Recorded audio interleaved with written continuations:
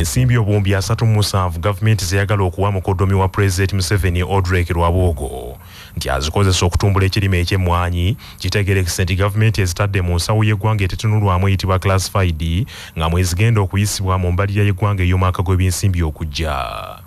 Ensimbi zino obuwumbi 37 n'obuwumbi obulala 7 gavumenti zeyagala okuwa Mathias Magola yeeyita musigansimbi owa kampuni ya Dayfama n'obuwumbi obulala 339 gavumenti zeyagala okwongera amagye zezimu ku ezo gavumenti zeyongedde mu mbalirira y'eggwanga.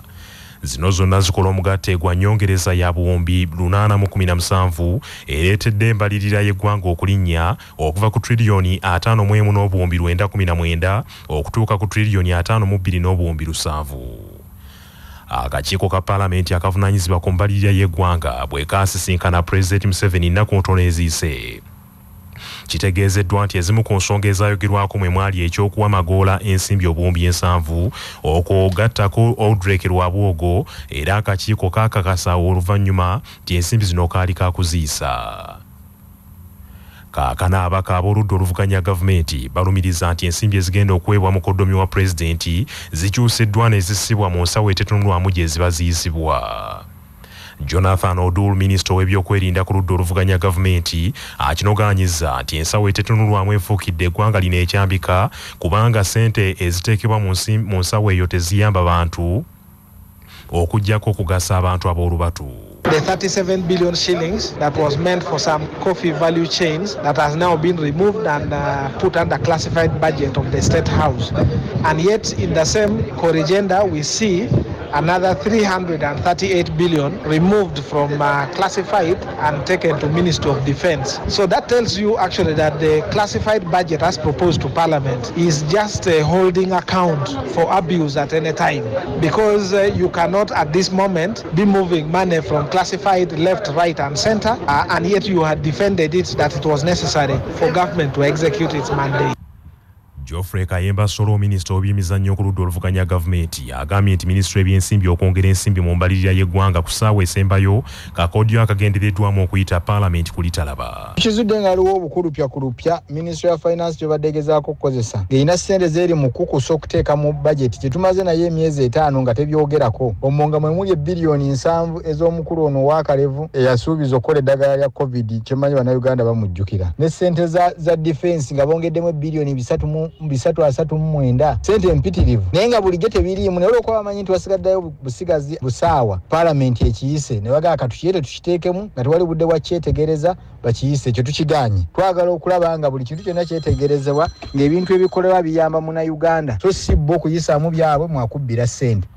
Professor Alayidde Mushemeza, omubaka wa Shema South nga muna NRM, yagambye nti ensimbi gavumenti zeyongedde mu mbalirira ezisinga bagenda kuzisala. Buli wiiki ereeta ekipapula ekirala n'egamba tulina okufulumya wano. Wiiki egwa baleeta kino. Kati ebintu ebyo tebikwatagana. So kakati budget committee tesobola kuleeta budget mu main house ng'ebintu ebyo bitakwatagana. Ne yesterday omanyi nayo baleese ekiwandiiko ekirala. So tulowooza lwa leero tugenda kumaliriza mwe tugenda kubiteema biveemu tubifulumye. Tusigaze enfulumya ekwatagana n'enyingiza ya ssente za gavumenti. Kitegeerekese nti akakiiko ka Paalamenti ak'ebyembalirira kakyeremye okuwa Magoola ensimbi obuwumbi 7 zayagala okuzimba ekkolero ly'eddagala e Matugga ng'ensonda zitegeezezza nti obuwumbi 30 ze zigenda okumuweebwa. Paalamenti olwaleero eremereddwa okuyisa embalirira y'eggwanga oluvannyuma lwa gavumenti okwongeramu ensimbi endala obuwumbi 817. Akakiiko ka Paalamenti ak'ebyembalirira akasabye kaweebwa obudde okutuuka olunaku lw'enkya wabula sipiika Anitamu ng'alumiriza nti waliwo baayisa abatume nga bammemba mu kakiiko kano abali mu kakuyege ow'okwogereza abaka ba Paalamenti nti bayise ssente ez'ennyongereza. Bw'atyo sipiika awaliriziddwa okuyimiriza olutuula lwa Paalamenti olwaleero agenda alondoola emirimu gy'akakiiko ako. It will be magical science for the committee to be able to meet the directive of preparing and consolidating a report today. So we request the House, Right Honourable Speaker, to allow us have the whole of today, interrogate and do the right casting of this and report tomorrow to this House. Tell us the challenges you're getting in the committee. I don't want us to cover things. That there are machineries who are there advocating for particular entities. There are people who are disorganizing the committee. Right Honourable. Let's run these committees in a free and a fair way. Let members not go and disorganize committee work. Kamalabi na Buganda Charles Peter Mayiga anoganyiza obukulu bw'okweteekerateekera n'okuteekerateekera abavubuka okubaako emirimu gye bakola kubanga bano ly'eggwanga ery'enkya. Mukuumaddamula Charles Peter Mayiga abadde aggulawo mu butongole ebbanguliro ly'abavubuka mu bendobendo ly'e Masaka eriyitibwa Presidential Industrial Hub mu Ndegeya mu kibuga Masaka ng'ebbanguliro eryo lyatandikiddwawo amaka g'obwapulezidenti okubangula abavubuka mu mirimu egy'ebyemikono. Agambye nti olw'okuba abavubuka abasinga obungi mu ggwanga nga bakola ebitundu 7 ku buli 100 basaana okufiibwako n'okuteekerwateekerwa obulungi. Byokola ng'oli muvubuka bye bikufuula ky'obeera ng'osajja kudde, era byokola ng'osajja kudde bye bikufuula ky'obeera ng'okaddiye, naye entandikwa yaabyo ya buvubuka. N'olwekyo bw'obeera omuvubuka omukisa ne gujja n'otagweyambisa oyinza okufuuka kireereese ng'ate oli musajja mukulu. Ako kabaate. Era buli lwolaba omusajja omukulu nga yeekola obusolosolo omanya nti mu buvubuka ayina emikisa egyamuyitako. Simanyi oba ebuddu eno mwali mulabye abasajja abakulu abeekola obusolosolo. Awo nno abavubuka abali wano muwulire kino. Industrial Hub eno mukisa munene ogubaleeteddwa. Bw'oyiga okubajja, bw'oyiga okuzimba, okufumba emigaati, ofunye omukisa ogw'okukola ekintu ekiyinza okukuyimirizaawo. Omumbuga bw'ati akubiriza abavubuka abagenda okubangulwa mu bbanguliro eryo beeyambisa omukisa ogubaweereddwa gavumenti baleme kutabiikirizaamu njawukana zaabwe. State House Comptroller Jane Bareke bwe yajja okundaba n'ambuulira ebya Industrial Hub. Nali nabiwulirako naye ng'ekifaananyi ekituufu sikirina. Nali simanyi nti byayogerako bintu by'amaanyi bwe biti. Kale neebaza President ne baakola nabo olw'okutandika ekifo kino ekibangula abavubuka nabo basobole okubaako bye beekolera. Omanyi nze njagala kutandika bintu bya mutindo, saagala bintu sambala. Kati wano we tuzze ebintu bya mutindo. Omwana bw'agenda ku ssomero ekifaananyi kyasooka okufuna emirundi mingi bw'atyo bw'atambula. Katikkiro asabye ba RDC obutayingiza byabufuzi mu nteekateeka eno naddala ku mutendera ogw'okuyingiza abavubuka abanaatendekerwa mu bbanguliro eryo. Eyaliko omumyuka w'omukulembeze w'eggwanga Edward Kiwanuka Sekandi agambye nti ebbanguliro lino ligenda kuyamba nnyo abavubuka okulwanyisa ebbula ly'emirimu. Omwami wa Kabaka w'essaza Buddu Pokino Judy Muleke yeebazizza Katikkiro olw'okubeerera Obuganda ettaala n'amuyozaayoza n'okweza emyaka 10 ng'akutte eddamula. Avunaanyizibwa ku by'ensimbi mu maka g'obwapulezidenti Jane Bareke agambye nti lino lye limu ku mabanguliro 19 agali mu ggwanga lyonna lirimu ebitundu 4 omuli eky'ebyemikono, ekitundu ekikola ku kugatta omutindo ku bikolebwa, eky'ebyobulimi n'eky'ebyobulunzi. Omusajja Stanley Kisambira dereva w'omulamuzi Stephen Namundi alayidde nti okufa n'obutanyagwa tagenda kunyigirwa mu nnoga yessaawa abotole ekimuli ku mutima nga tannatuyira. Stanley Kisambira oluvannyuma lw'okuyimbulwa kakalu ka poliisi olw'ebigambo ebijijiira ng'omususa bye yayisa mu katambi akabunye emitimbagano agambye nti byonna ebiri mu katambi ako bituufu era talina kye yejjusa. Kisambira mu katambi kano awulikika ng'atuyidde olw'obusungu nga buva ku busente obusuluujo obumuweebwa ng'omusaala buli mwezi ng'alumiriza nti bamusasula emitwalo 20 gyokka. Kisambira mu katambi ke akayungula ezika agamba nti okuva lwe yeegatta ku ssiga eddamuzi mu mwaka 2008 tebamwongezanga ku kasente, ebisale by'essomero takyabisobola wadde ez'okulabirira ab'omu maka ge so nga n'ebbeeyi y'ebintu yeekanamye nnyo. Omukulu ono yatuuka n'okulabula nti olw'okunyigirizibwa okutuuka ku kisenge lumu kiyinza okumutikka ne yeesuula mu lukalabaya n'afa n'omulamuzi wamu n'omukuumi we, eggwanga ne litegeera nti embeera ekalubye. Ebigambo ebyo byawaliriza poliisi okukwata Kisambira ku bbalaza ya Sabbiiti eno, kyokka oluvannyuma lw'ennaku 2 yayimbuddwa kwe kutegeeza bannamawulire nti ekiri mu Sigeddamuzi Kikuuno abakozi bangi batudde ku maggwa naye batya okwogera. Nayogera nga njogera mazima ng'ate njogera kiva ku ntobo ya mutima gange. Sijagamba nti ndi kufuna omusaala mitwalo 5 njogera 2 salale jukira ze sente ze tutwale ewaffe. Sibwe kiri omuntu akugamba nti ojaga oba looni oba kibagamba salale iyo eryetya mfune emitwalo 23.15 banka tempa looni kati banka bwetampa looni mbasisobola kola kintu kyonna kwezi sente nenvaawo nenzira ku sente ze saayogera mu katambi eza allowance ze bagamba nenkugamba nti nfune $2,16,000 kotale zezemezi ena kati guno omusaala nga mba ngusasuddeko ennyumba fine eyewedde guweddewo nenzira ku allowance gwe nkugambye esente ezo ze nzijjako obusente nendividinga mu baana bange bannana ddeyowa ssomero mba nsigadde bwiriiri.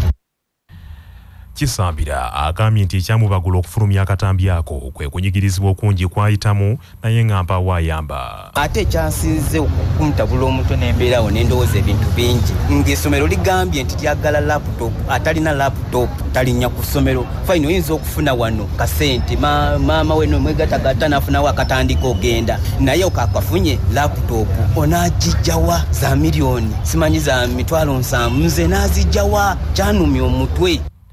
Kyokka y'omuteesiteesi omukulu mu Sigeddamuzi Pius Bigirimana agambye nti Kisambira mulimba awedde emirimu kubanga afuna omusaala gwa kakadde kamu buli mwezi era yateekebwa ne ku yinsuwa y'ebyobulamu.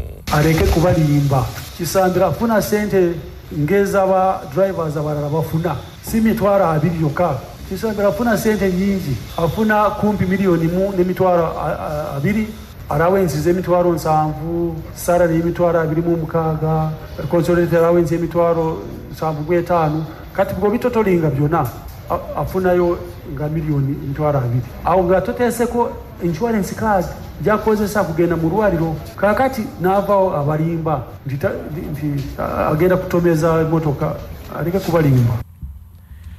Obwakabaka bwa Buganda bwongedde okunyweza enkolagana yaabwo n'eddwaliro ly'e Mengo n'ekigendererwa eky'okusitula omutindo ogw'ebyobulamu mu bantu ba Kabaka bonna. Mu mukago okoleddwa Obwakabaka bwakubangula abasawo abazaaliza 18 okuva mu masaza ga Buganda 18 okulwanyisa ekizibu ky'abakyala n'abaana abafiira mu ssanya. Mu ndagaano esiddwako omukono wakati w'eddwaliro ly'e Mengo n'Obwakabaka mu Bulange Mengo, omumyuka asooka owa Katikkiro Oweekitiibwa Alhaji Profesa Twaka Ssekigongo agambye nti basuubira ebibala bingi nnyo mu ndagaano eno era abasawo abanaatendekebwa baakufuna ebbaluwa ezibakakasa. Tusanyukidde nnyo enkola ey'okuba nti bwe nga tuyise mu memorandum eno wajja kubaawo okusomesa abazaalisa Obwakabaka buno. Sikiwa nti ku ffenna wano waliwo atalina maama we oba ataazaalibwa maama we. Maama yaba yakuteeka ku nsi.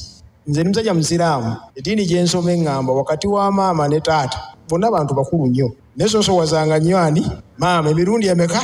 3. Ekibuuzo kyali nti ku bombi ani gw'osinga okwagala? Maama 3. N'olwekyo ensonga ya maama nkulu nnyo bakulu nnyo okulaba nti ate tebafiira mu ssanya. Oweekitiibwa Kawase akubiriza abantu ba Buganda ne Uganda yonna abeettanira okugendako mu malwaliro beekebejjebwenga nga tebannalwala bamanye nga bayimiridde mu byobulamu. Minisita avunaanyizibwa ku kabineeti olukiiko era omwogezi Obwakabaka Oweekitiibwa Noah Kiyimba nga yakiikiridde minisita w'ebyobulamu Oweekitiibwa Dr. Prosperous Nankindu Kavuma agambye nti obukugu obugenda okuweebwa abazaalisa masaza ga Buganda gonna bwakukendeeza ku muwendo ogw'abakyala abazze bafiira mu bamulerwa n'okutaasa abaana bato okufa nga bazaalibwa. Ensonga endala esiddwako essira mu mukago guno yeya okwongera okusomesa abantu okuziyiza endwadde. Ebiseera bisinga era singa abantu twali tumanyi okuziyiza engeri gye tusobola okuziyizaamu endwadde za dokita timwandibadde na mulimo, naye olw'okuba nti tulemeddwa okumanya ngeri ki gye tuyinza okuziyizaamu, Omuganda agamba nti okugema kwa mugaso nnyo kusinga okujjanjaba. akulira eddwaliro ly'Emmengo Dr. Rose Mutumba agambye nti enkolagana eno gavumenti ya kutikulwa omugugu okuyita mu nkolagana eyo olw'abakyala abazze bafiira mu malwaliro n'okwongera ku muwendo ogw'abazaalisa mu ggwanga. Mu bazungu abajja mu biseera ebyo mwalimu Dr. Sir Albert Cook eyatuuka mu Buganda mu 1897 kwegamba ku lusozi Namirembe n'atandika okujjanjaba abantu ba Kabaka. Kabaka Mwanga yamuwa ekifo ekitongole ku lusozi olwo era n'ekyo kuba Kabaka wa Buganda tukyebaza. Eddwaliro lyaffe litudde ku acres 22. Ssebo Katikkiro bukyalitandika okujjanjaba abantu ba Ssaabasajja Kabaka kati tuwezezza emyaka 126. Kakati awo ate entegeeragana eno ne Buganda egenda kukwatira ddala awo awaluma Uganda okulaba nga tusitira omutindo n'ennamba y'abazaalisa mu Buganda era ne mu Uganda yonna.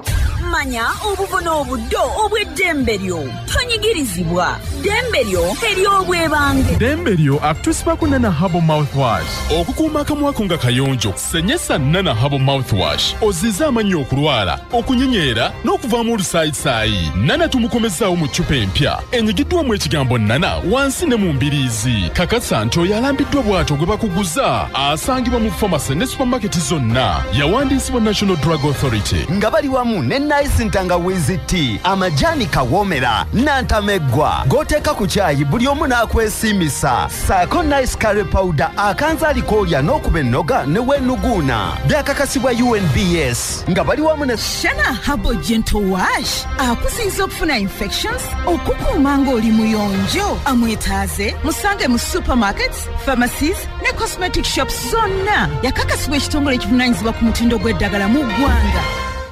Singa omwana omuto azza omusango ayina eddembe okusaba kooki okumuyimbula kakalu nga munnamateeka Matovu Musa Kimirante bw'annyonnyola. Singa akwatibwa ng'alina omusango gwe yeenyigiramu nga gwa kibonerezo, omusango ogwo oba munene gwa naggomola oba kasangosango, n'atwalibwa mu mbuga z'amateeka n'asomebwa omisango. Omwana oyo ng'asinziira mu Kairo namba 9 ak'etteeka erya Children's Act alina eddembe ery'obwebanga okusaba kooti yeeyimirirwe. Era kooti terina nsonga yonna eyinza gikugira kuta mwana oyo singa ekizuula nti bw'anaateebwa obulamu bwe ng'omwana tebuli mu matigga. Ab'obuyinza mu disitulikiti y'e Wakiso bakoze ekikwekweto Toko Owenja ne baggala amakolero ageesibiridde okukusaanyawo obutonde bw'ensi mu disitulikiti eyo. Ekikwekweto kino kikulembeddwamu akakiiko akasibwawo disitulikiti eyo okuuma obutonde bw'ensi akakulirwa omubaka omukyalo wa disitulikiti y'e Wakiso Beth Ethel Naluyima, omubaka Nsereko Musooke wa Kayima, ssentebe wa disitulikiti y'e Wakiso Dr. Matiya Lwangabuwanika n'abalala bangi. Batandikidde mu mugga Lubigi mu divisioni y'e Nansana gye basanze ng'abantu omugga guno bagumazeewo. Ate bwe gutuuse ku kkolero erikola ekyokunywa ekya kombucha ne kisukka basanze abantu bayingirira omugga Lubigi awatali kulaga kkomo. Era alikulira muhumuza Emmanuel abategeezezza nti yalubirira kuwa abantu mirimu ate asasula n'omusolo gwa bukadde 8 eri ekitongole eky'emisolo. URA sasula miliyoni 8. I think nti buvunaanizibwa bwammwe okulaba URA kubanga era nze nsasula URA. Bintu byonna byenkola it is under law. Abaana mbawadde emirimu abandi badde osanga nga bali omu ndowooza abamanye Wakiso oba Ganda y'e2016 n'ey'olwaleero bayinza okukyogerako. Kati bwe nabaweereza emirimu nsasula revenue bulungi, nsasula buli kantu konna, naye ate era nange mwennyini siyambirwa siri eneme bantu byenkola nabo, naye ate nze manjagala ompa buleemuuko olaba bino byenkola byo siina guidance yonna. Bino bitabudde omubaka Nsereko wa Kayima n'aneenyanya abalina okukuuma obutonde bw'ensi olw'okulagajjalira omulimu gwabwe. n'RDC anokoddwayo. RDC alina otubuulira akaana n'akatoba. Bw'otunuulira ebigenda mu maaso tuli mu matigga kati abaleeta ntuvuganya ebintu bino tuyolekeddwa okubwa amasasi kubanga baatulaalika ddanga bagenda otukuba amasasi. Bw'oba otunga gavumenti yennyini kama baffe abakulu gw'okkiriza n'owo omuntu mandeeti n'azimba, nze munnabyabufuzi ne nzijja ne mugamba nti munnange tozimba, kitegeeza nina olutalo lwenziguddewo olutajja kusoboka. Naye singa okuva eri waggulu ng'obukulembeze bwe butandikira nti Pulezidenti Yoweri amateeka ffe ge tukola mu Paalamenti ganywezebwe era ganywezebwe ku Bano benyongeddeyo ennyana mu Bunnamwaya Division Makindi Ssaabagabo Municipality gye basanze ng'omugga ogwandibadde gutwala amazzi baaguzimba mudda ekitabudde ssentebe Matiya Wabalamuzi. Bwe banaayiwa wano kitegeeza olw'entebe lugenda kuggalawo. Kubuulira ezo National Freedom Front page zijja kubuliramu ezo hotel. Kubanga already enju enkuba bw'etonnya wafulaadinga nebeera nogo area. Ate omugga guno gwe gwaleeta ne baguzimba kati wuuno ndoza zino ziri mu yika nga 2 oba 15. Kuba eno swamp yonna tujira ne prevailing over kubanga tulina physical planner wano tulina ba engineer weewuunyo omuntu akola ati ekyo is that plan approved bogendo kubabuuza nga bagira bati Baneera batuuse n'ekitubulu mu Katabi Town Council ne basanga ng'ebyuma by'Abachina 3 ebinuuna omusenyu mu nnyanja ne basanga ebyuma 3 ebinuuna omusenyu mu nnyanja ng'ebyuma bino by'Abachina n'ekitabula ssentebe. Bw'olaba ekikolebwa wano essaawa yonna wali ekitubulu ate nga tulina ekkubo limu erigenda ku airport tulineemu eya Uganda emu bwete eri international bw'otunuulira ekitubulu wali we wayita amazzi ennyanja yalekawo akagundi bwe kati katono kakati abantu bali wano ate ekisinga okwennyamiza nnyini kintu kino yennyini gwe twagoba ennang'ombe ekasanje muto wa president gwe bayita Sodo yenna nnyini byuma bino kyova olaba nti biri wano nga barracks eri wali eya Katabi biri wano nga abamarini bali wali biri wano nga SFC eri wali ne president ayitawo buli lunaku zino mita ziringa 2. Omubaka Betty Ethel Naluyima n'akulira ebyobutonde bw'ensi ku lukiiko olufuzi olwa disitulikiti Kate Namuddu basabye pulezidenti akoze obuyinza bw'okulwanyisa aboonoona obutonde kubanga abasima omusenyu ate balakisi z'amagye zibakuuma. Kintu kya buziba nnyo okulaga ekigenda mu maaso mu ggwanga. Tutuuka ekisa ne tugamba nti nno abantu batereze. We tugambye okutereza entobazi. Abaana babavuddeyo ne baba nga bajjawo b'amayuuni n'abalala b'obusiisira. Naye tutuuka tutya nga tulinawo ne barracks wali eri nga tulinawo ne environment police mu Uganda. Ne tuba nga tukyalina projects wezit ezisima omusenyu mu nnyanja ezongola okukaliza ennyanja. Babakozi mu kitongole ekivunaanyizibwa ku bibira n'entobazi mu disitulikiti wa Kiso abakulembeddwamu Esa Wumpoza bategeezezza nti byonna ebikolebwa nabo tebabimanyi era tebategeezebwangako. Minisita w'Obwakabaka omubeezi avunaanyizibwa ku by'obulimi n'obulunzi ow'ekitiibwa Hajji Amis Kakomo awabudde abantu ba Buganda okwongera amaanyi mu kulima n'okulunda ate nga bafaayo ku mutindo. Ow'ekitiibwa Kakomo abadde asinkanya abantu ba Kabaka ab'omu ggombolola ya Ssaabawali Kasanje mu Ssasa Busiro abakiise embuga ne baleeta amakula. Akinogaanyiza nti obulimi n'obulunzi bulimu ensimbi ezivuluuja n'okuvuluuja naye omutawaana guva ku balima olw'okutuusa oluwalo. Muwadde obujulizi ab'e Kasanje era tubeebaza ensonga emujjujjumbidde era tubasaba mujyongere okugijjumbira nga bwe tusimba emmwanyi ate bwe tusimba n'emmere. Tetwagala kubeera mpomboze mu nsi yaffe era tuli basanyufu ffe ng'abakulembera Obwakabaka kati timuwulidde enjala bw'ebunye Uganda yonna naye mu Buganda tewali ssaza lirimu ki njala.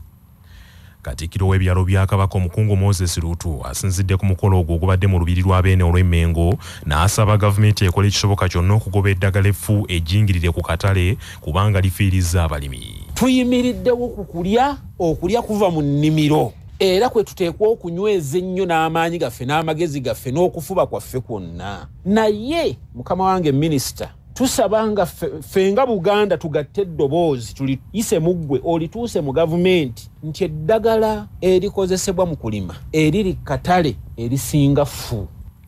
Andrew Benon Kibuuka omwami wa Kabaka w'eggombolola ya Ssaabawali Kasanje yeeyanzizza nate Maasomogi olw'okusiima baweereze abantu be n'agamba nti Kasanje eggombolola yankizo nnyo era bafubye okukunga abantu okwekolera. Era okuva edda n'edda Kasanje nga ffe tuliisa ntebe era nakati tukyakikola batandise okufunamu ekyejo kyagala okwemalako ettaka tukirwanako nga tubakubiza mu kifo ky'okulitunda likozesi oggyemu ssente z'olubeerera kusinga olutunda lumu ne liggwawo naye nga bakyali bakozi era bawulize era nga tuli bajjumbize nnyo mirimu gyonna mu luwalo tuweereza bulungi nnyo era omwaka oguwedde nti buli mwaka tugenda tweyongerako. Amawulire g'ebyemizannyo mu mawulire gaffe agakya Basafama gakutuusibwako Modern Tea amajani agajjudde obuwoomi n'eddekende nga buli anywedde ku caayi waago asigala agatendereza. Modern Tea gali mu bika omuli aga vanilla, ntangawizi n'ekisubi era gasange mu maduuka ne supermarket zonna. Modern Tea, your best choice. Nga bali wamu ne pikipiki TVS HLX CC 125 epakasa era gyeyune okuva mu Uvrage ebbanda. Amasomero 8 geesozza omutendera gwa quarter final mu mpaka z'amasomero ga senior z'omupiira ogw'ebigere National Championships ezindira mu ssomero lya Nyakahura SS Fort Portal oluvannyuma lw'okusomoka omutendera gwa ttiimu 16 olwaleero. Buddo Secondary School ekubye Kigumba Royal College goolo 3 ku bwereere. St Henry's College Tovu ekubye London College Nasana goolo 1 ku bwereere goolo 4 ku 1 ate Westville High School ekubye St Joseph Laibi College goolo 5 ku 4 eza penalty nga bonna balimaganye goolo 1 ku 1 mu ddakiika 9. Royal Giants Mityana ekubye Jinja Progressive Academy goolo 3 ku 1 eza penalty oluvannyuma lw'okulemagana goolo 1 ku 1 ate nga Kibuli SS ekubye Enkoma SS goolo 4 ku 1. Standard High Zana ekubye Kawempe Muslim goolo 5 ku 4 nazo za penalty oluvannyuma lw'okulemagana nga mpawanegedde katimba ka munne.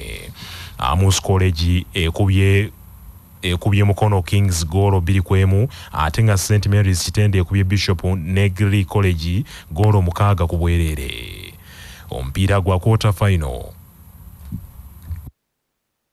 Omutendera gwa quarter final gugenda kuzanyibwa olunaku lw'enkya nga St Henry's College Tovu egenda kutunka ne Westville High School. Buddo SS egenda kuzuzumba ne Royal Giants Mityana. St Mary's Kitende egenda kwambalagana ne Standard High Zana ate nga Amos College egenda kutunka ne Kibuli Secondary School. Ebyo nga biri bityo empaka za Bulaaya eza UEFA Champions League ziddamu okuzanyibwa ekiro kino n'omupiira gumu ogw'omutendera gw'okuddiŋŋana ku mutendera gwa semi-final nga Man City eya Bungereza egenda kuzuuzumba ne Real Madrid ya Spain ku ssaawa 4 ez'ekiro. Omupiira ogwasooka ttiimu zonna zaalemagana goolo 1 ku 1 era omuwanguzi wano wakwesogga final atunke ne Inter Milan ya Italy. Mu kiseera kyekimu empaka z'omupiira ogw'ebigere n'okubaka ez'eggombolola ezikola disitulikiti y'e Wakiso eza buli mwaka olwaleero zitandise mu tawuni kansa y'e Kasanje era zigguddwawo omubaka omukyalo wa Wakiso Betty Ethel Naluyima.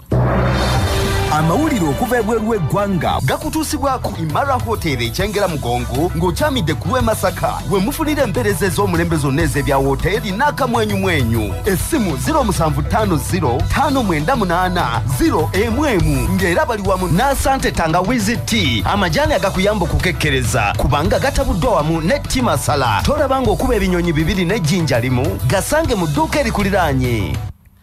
Bungereza ebadde eguddemu omutawaana olwaleero omulangira Harry ne Meghan wamu ne mama wa Meghan basimatuse okufiira mu kabenje nga badduka abakubye ebifaananyi. Olunaku lw'eggulo Prince Harry ne mukyala we wamu ne nnyazaala we baalabiseeko mu kibuga New York eky'Amerika nga bagenze ku mukolo ogw'okugaba engule eri abakyala bannaggwano nga Meghan Markle omukyala wa Harry y'omu ku baaweereddwa engule. Wabula ng'omukolo oguwedde waliwo omukubi w'ebifaananyi abadde ateeze Harry ne mukyala we Meghan okubakuba ekifaananyi eky'omuwendo engeri gye kiri nti gwe mulundi gwabwe ogwasoose okulabikako mu lujjudde okuva ku matikkira ga King Charles II.